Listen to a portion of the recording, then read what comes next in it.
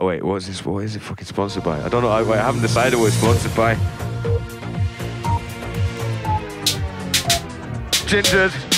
Israel launches airstrikes on Gaza, killing 40 Palestinians, most of them civilians. Hamas now say it's ready to legitimate targets for rocket attacks, blowing up their buses and markets. Netanyahu vows the campaign will continue and escalate as Hamas operations do too. He even said he's ready to be sending in the troops. That's why every Israeli's got to wear government boots. There is an investigation into abuse accusations relating to the UK government of the mid-80s. It is claimed that Britain, who was then Home Secretary, may not have passed on evidence to authorities that there were pedos up in Parliament with a wig and a gavel. And Margaret Thatcher's brethren was Sir Jimmy Savile, choosing to protect the establishment's neck instead of protecting children from the pedo connect. Next, France has had its ban of the veil upheld at the European Court of Human Rights after the appeal. In France, you can't be in niqab or the burqa, that's as far as it goes, can't be appealed any further.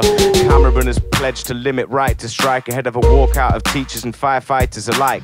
GMB, Unison, Unite, side by side in opposition to public sector cuts and United. They're gonna rob your phone if you fly to the States. If it's not fully charged, the staff will take it away, assuming that you can get Semtex and a plane. A phone is only explosives away from a ghetto grenade. Brazil are out the World Cup, battered by the Germans. Neymar wasn't there, now it's curtains, that'll learn them. It was 0-0 when I was watching last night, and then I quickly went outside, came back and it was 5. Yeah, right. Really?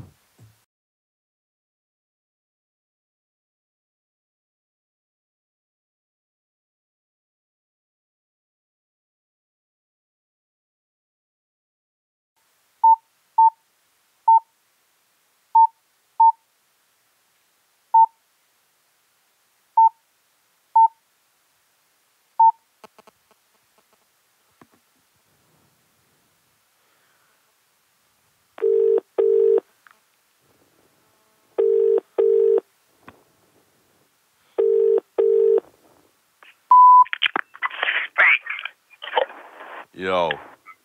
Saying, What you saying, man? you done the news? Just doing it now, like. Safe. What you saying? What time are we doing this practice then? 6. Or 6. Right, 6. I'll be down there in a minute. Right. Where are you, room 2? Yeah. Kind Right, yes. Yes. Exactly. On that note, we'll speak to you next time on BBD News.